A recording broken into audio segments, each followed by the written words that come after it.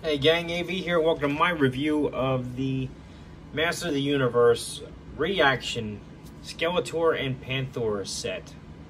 Super 7 figures. Here they are in the packaging. As you can see, it is retro style packaging, very reminiscent to the way the Panthor was packaged back in the day. It's a window style box. You can see the accessories right through the bubble there. It says Evil Skeletor commands this savage cat into battle. There at the top it says reaction figures, ages 14 and up.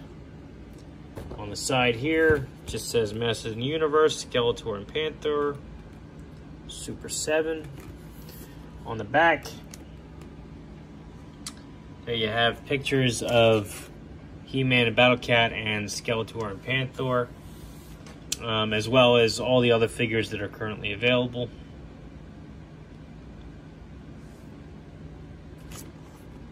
On this side, you just have continuation of the artwork from the front of the card. And underneath, you got all your legal stuff. If you feel like reading that, feel free to pause the video and do so. Alright, let's get him out. See how cool he is. As I said in the He-Man video, I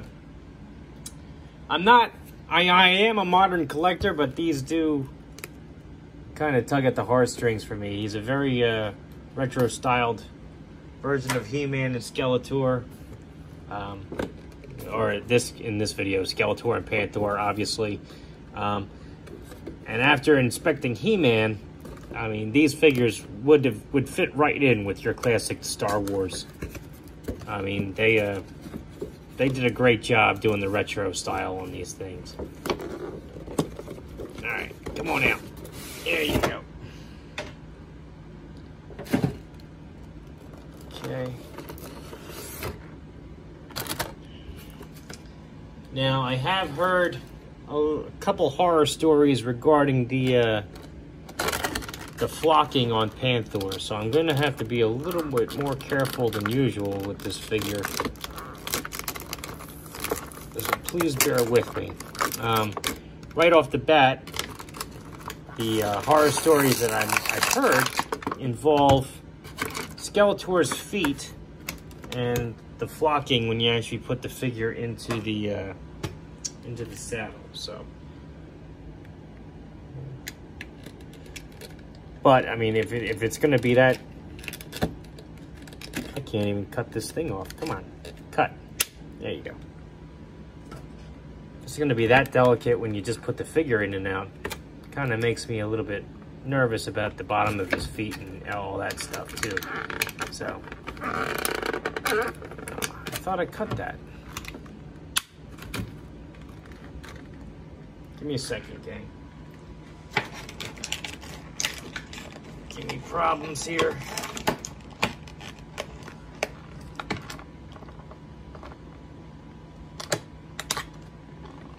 think that did it. Yep, there we go. Alright, he's free. Sit him right there. We're gonna have a look at Skeletor first. Here he is. Very cool looking figure for a 5-point articulation figure. He definitely looks the part. He looks like a retro version, like a retro 3 3/4 inch version of the character, which is very cool. And if you're anything like me, where your toys as a kid always used to intermingle, my He-Man figures always just looked way too massive compared to my Star Wars and G.I. Joe. So I would have loved this figure when I was a kid, especially. The paint apps on this are very nice. I don't see any sloppy paint apps at all. Joints are nice and stiff. He is a 5-point articulation figure, so his head should do a 360, but this is giving me a little bit of trouble here, and I don't want to force it. You can definitely do side to side, though. His arms do a full 360, no problem. And his legs go up. They don't really go back because of the sculpt on his rear end there, but it's alright. Here is his staff, which is very faithfully done. I like this a lot.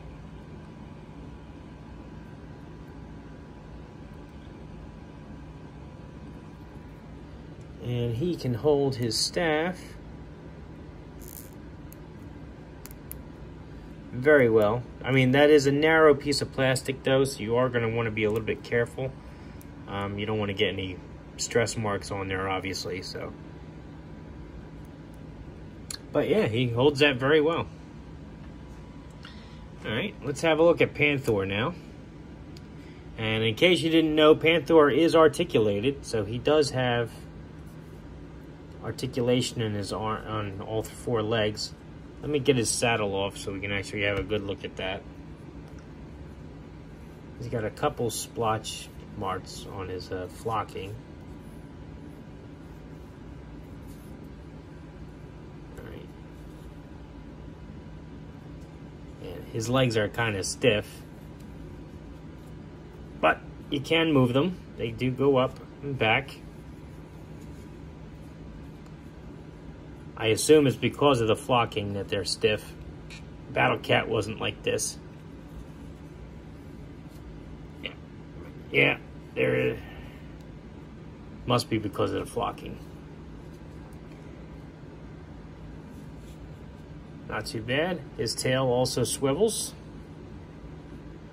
There is no articulation at the face or the mouth. And he's got the trapdoor here. The trapdoor does have flocking on it. And this is what people were saying. Apparently, when you use Skeletor's feet, if you're not careful, it will take the flocking off. Okay, let's get him standing. Not too bad. Let's get his saddle back on.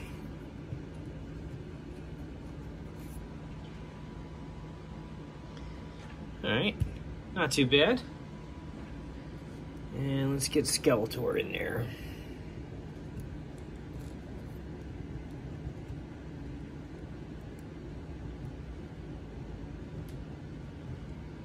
Oh yeah, I definitely see what they're saying, yeah.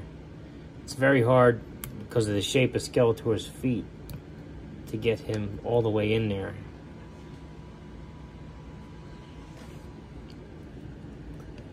Without forcing it, and I don't want to ruin the trap door. Alright, come on out. Yeah, see, look, it scraped it up a little bit right there.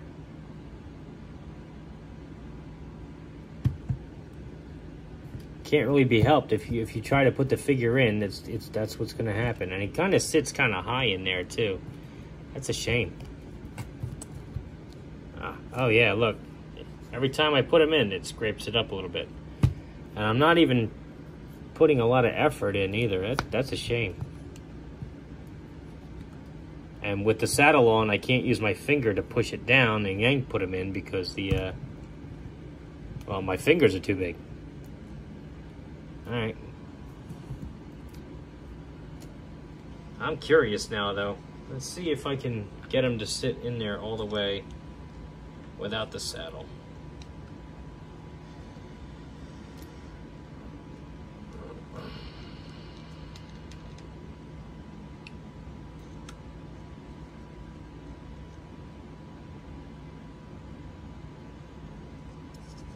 Nope.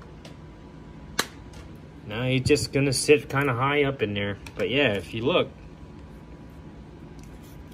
scratch marks right there on the flocking at the top of the trap door. That's a shame.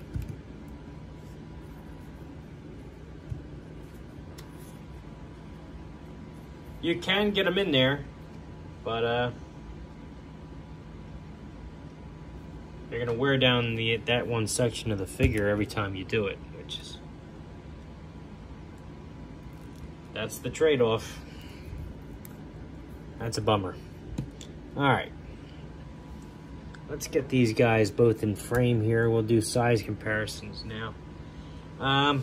Here he is next to the Vintage Collection Luke Skywalker. who does not want to stand up for me anymore.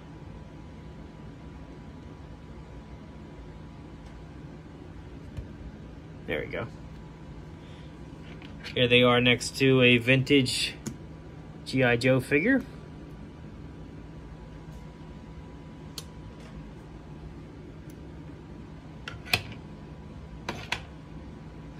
Here's the Marvel Universe Captain America.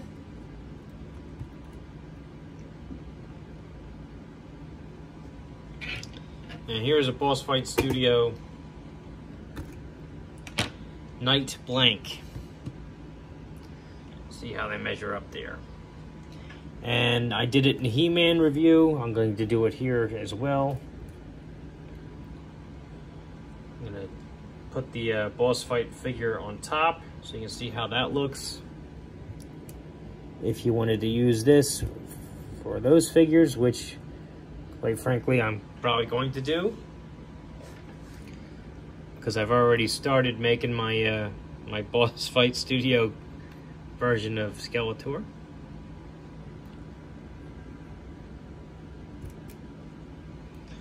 And that doesn't look too bad.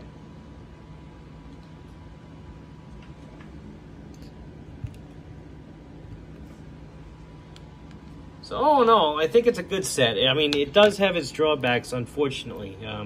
Just the shape of Skeletor's feet, especially these like little spikes on the backs, I guess. They keep scraping the top, that trap door on the Panthor figure every time you try to put him in there. They did a great job with his flocking, however. I mean, he looks great. I love the yellow eyes and everything. It looks really good. This is a really good looking set. And even though the figure is only 5 points of articulation, he looks really good too, frankly. I'm still happy with this set. I am a little bummed that, you know, Skeletor doesn't fit in there as well as He-Man does on Battle Cat, because as you can see, I still have Battle Cat off to the side here. I mean, He-Man sits in there pretty well. Skeletor was sitting a little high up. Again, because of the shape of his feet, you couldn't get him in there all the way. But I do think that they complement each other very well. And I'm happy I got it. The set is still currently available on Big Bad Toy Store as far as when I'm filming this video. So if you're interested, head on over there. I think it was $25 for the set, which is not that bad. They really did a good job with the Battle Cat. And I'm sorry, with Panthor. And if you are making a custom of Skeletor to go along with it, you get his staff too. So